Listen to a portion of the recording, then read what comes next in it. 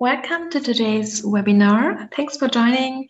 My name is Nyam. I'm part of the customer success team, and today I'm going to show you something about the new features, in specific more it's about the container features. So for that, I already created this project. I haven't imported some data yet, so let me just create a new collection. I will do this for English. Okay, I have prepared one example data. This is very small, but it's good enough for this webinar. So yeah, I just prepared some example data about hotels. So I will start with a few statements about a hotel description and I just upload it. Okay, yeah. Here you can see the usual JSON key value structure. On the left side, you can see the attributes, and on the right side, the values for this one hotel. Okay, so this one feature I want to show you is still not published for all projects, so you have to activate it. Here in the project settings, you can go to the feature previews. There you see a short explanation of this beta feature, and here on the top you can activate it. The thing you have to keep in mind is once you activate it, it cannot be disabled, so you cannot deactivate it here anymore. This is one thing you should have to note. Okay, so the feature is activated. I just uploaded the data. And now we can go to the composer. So there's nothing in the transform yet.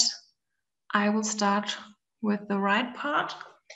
And here you can already see the difference to the previous version. On the left side, you can see the suggested variables. So you can see all the attributes and the values that you can use in the text. They are all based on this one selected test object. So you can see here already what you can use in the text. So let's just start with the first statement. I prepared a few. So we'll just copy paste it here. Okay. Good. So I'm using the example values based on this test object. So it can check where this value comes from, which variable should be created. And yeah, what you can see here are the suggested containers. For the first container, you can see here, it consists of a determiner, the definite one, you can see it here, and the noun, which is the variable name. And you can also see here that it's a new node, so it's not created yet. But you can use this suggestion, create this container. Then you can see, yeah, the splitting here on the right side on the menu. Again, the determiner, which is definite, and the value for name as noun. And on the left side, you can see here on top, now we have this one variable that is used in contrast to these ones that are, yeah, grayish, that are not used yet, but they can be used. So if we go to transform now, you also can see this construction of data node plus variable that has been also created automatically. So you just have to write the statement here in the right section, and the data nodes plus variables are created automatically once you use this suggestion. Okay, let's go. Let's continue. Here we have, again, a container suggestion. We have the preposition of, and noun is here wellness hotel, where wellness is the value from the attribute type. So you can see it here as well. It's type, the value with wellness as output. So we also create this one. What you could also see here is that determiner is indefinite, but we cannot see it here yet. So this is also the warning here on the bottom that the determiner was omitted because we don't have wellness hotel, this composition, as a noun in our lexicon. So one option would be to add wellness hotel to the lexicon here, or you can edit this noun and say which part is the head noun, so which part should be looked up in the lexicon, which is hotel in this case.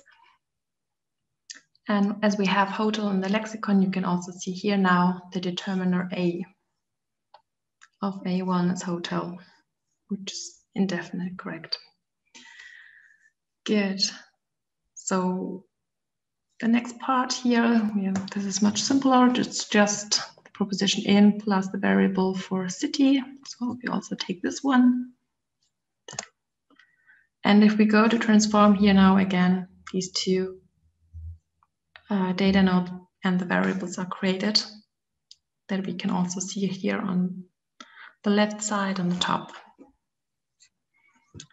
So what we have seen here so far, we get the containers as suggestion, and using the right variables with the right settings as determiner, proposition, and yeah, the right values. Okay, what we can see here is offers, the verb. It is in this suggestion, so you can see here it's not something that comes from the data. So it's a verb container. We can also create this one. So the lemma, the general form, is offer, and this, it copies the grammar from subject. So you can see here, this container has the role subject, and the verb inflects as, so it copies the grammar. If this is singular, this one is also third person singular. If this is plural, it will change to offer as they offer.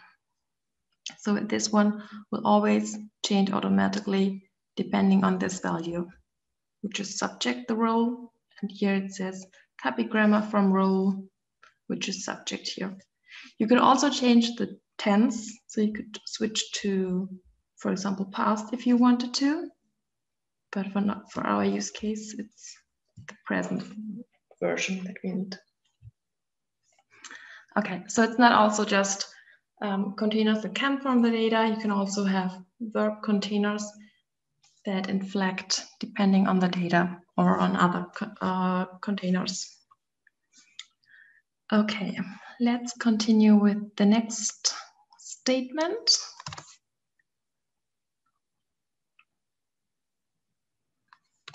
So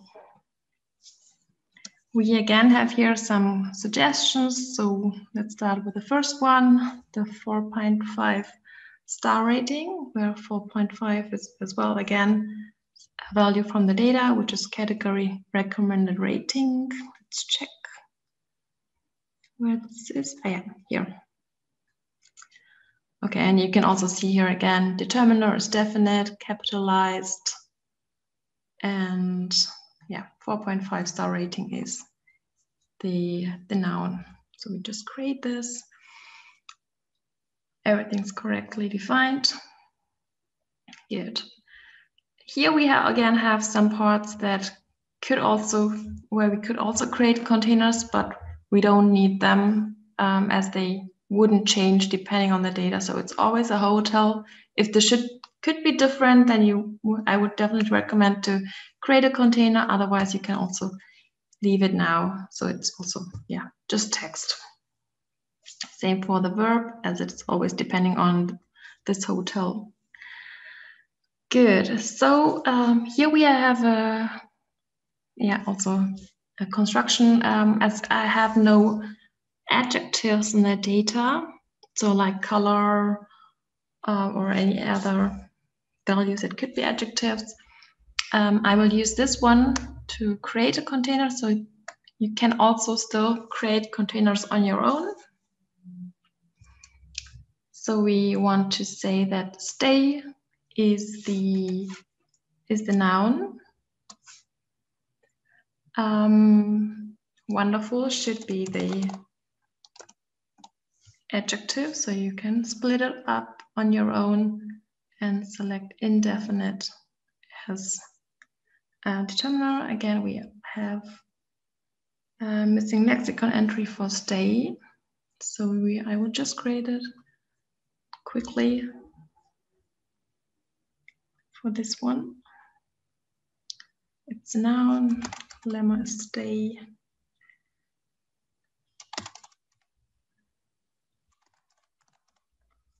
Okay, save it now for now. I still can edit it if I want to make some changes. Okay, now we have stay in the lexicon. Let me just refresh it.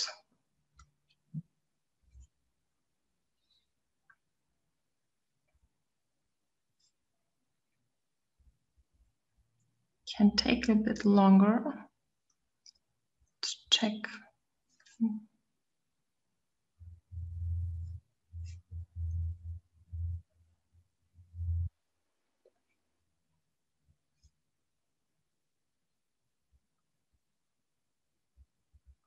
Switch to indefinite. Okay, it's not activated yet.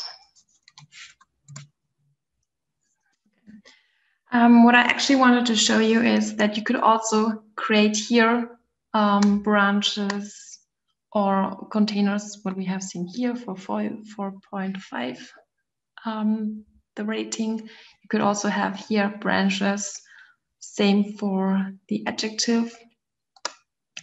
Just create, you could trigger them. Okay, now we can see here, lexicon entry has been activated. A is set as determiner, indefinite. So you could add here some more branches, trigger them on some conditions. For example, depending on the 4.5 star rating, if it's greater than 4, below than 3 or something like that. And let me just add another branch. Overall nice.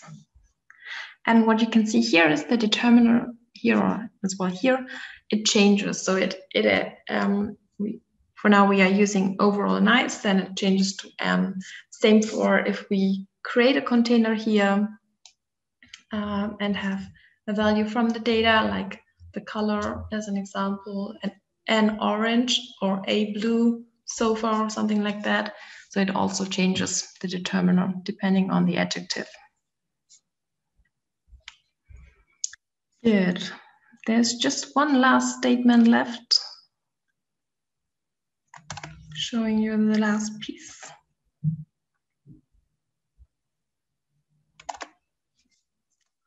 Okay, so good. So what we have seen so far, we have the noun, we have the determiner, the verb construction,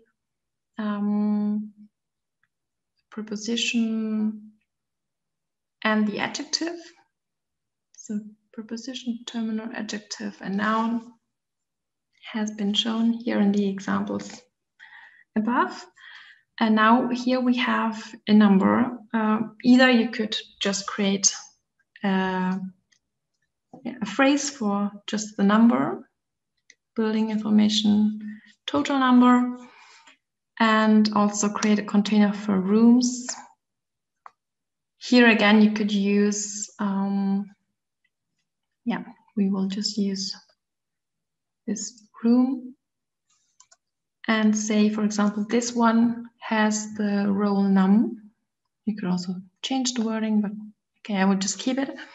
And we can say again, as we use this for the verbs, the noun should again copy the grammar from the other container, from the role num. So you have two containers, the noun container, this phrase container is copying the grammar from this one. This can be used this way, but we also have the other option. You maybe already have seen it. I would just copy this part.